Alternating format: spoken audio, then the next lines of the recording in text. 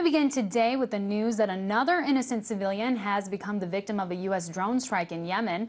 The attack was thought to have been intended for suspected Islamist militants in the southeastern part of the country. However, it took the life of a farmer instead.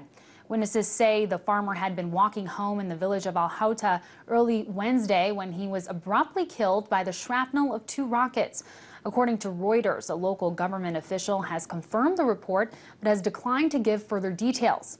This attack comes just a month after the massive drone strike killed at least 15 people traveling in a wedding convoy.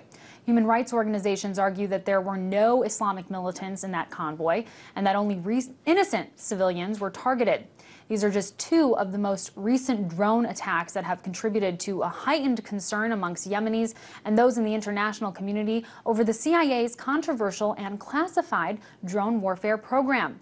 But this news comes just as Congress is trying to make it more difficult to bring transparency to the program. According to the Washington Post, Congress inserted a secret provision in a massive government spending bill introduced this week that keeps lethal counterterrorism operations under the umbrella of the CIA. While it's still unknown what is exactly in the provision, it allegedly prohibits funding from being used to transfer unmanned aircraft from the CIA to the Pentagon. Now, here to talk about these latest developments and the implications going forward, I'm joined by Noreen Shah, an advocacy advisor at Amnesty USA. Thanks for joining me, Noreen. Thanks for having me. So in 2013, there was a lot of buzz about the idea that the drone program could switch from the jurisdiction of the CIA to the Defense Department. President Obama himself really wanted to see this happen, yet here we are with this provision. What happened? Bottom line is Congress has not invested enough in getting this program out of the hands of the CIA and out of the hands of a secretive agency. The Department of Defense runs a drone program, we think, in Yemen.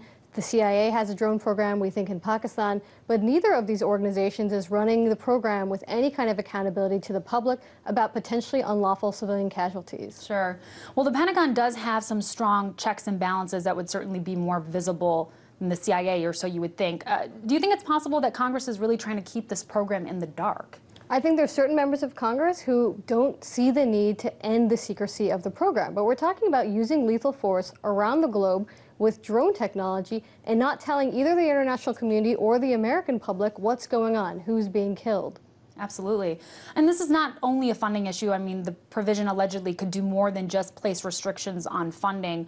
What else could be in an appropriations bill that could determine how the drone program is controlled? Well, the problem here is that we're talking about a classified annex. A lot of lawmakers didn't even know that this secret annex and this provision was going to be inserted into the appropriations bill. We haven't even seen debate in Congress about whether this is a good thing. So we've got Senator John McCain raising questions about it and why it was kept so secret. And fundamentally, that's what the program's all about. It's about operating and using lethal force around the world without informing anybody about what's going on. And interestingly, it's not just President Obama who addressed some concern over this. Even the CIA Director John Brennan has specifically warned that the drone program in some ways is sort of diverting the CIA from its primary mission of intelligence gathering.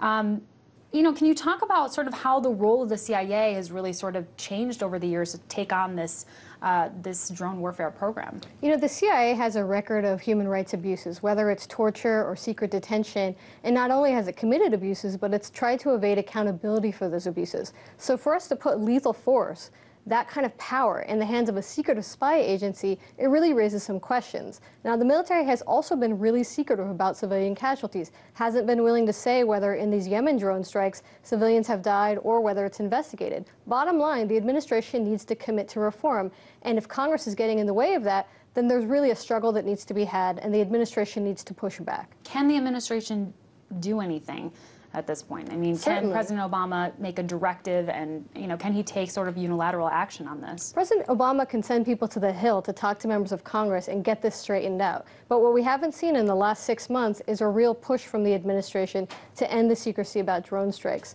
It's hard to give away power once you take it, but that's fundamentally important to a program that's setting a precedent not only in the United States, but around the world. Did we see a change at all after his speech that he gave, his very powerful speech in May of 2013 at the National Defense University. Was there a trend, going away from drone strikes, or did we see, what was the trend sort of when it comes to the drone warfare program after that? There are fewer reported drone strikes since that May 2013 speech, but we don't actually know who's being killed in those strikes. And certainly the wedding drone strike of last month, where 15 people were killed, raises a lot of questions about whether the rules President Obama announced are actually being followed. And of course, it's incredibly hard to hold the administration accountable to its promises when it won't even tell us what's actually happening. And we know that, the jurisdiction is probably likely to stay under the CIA.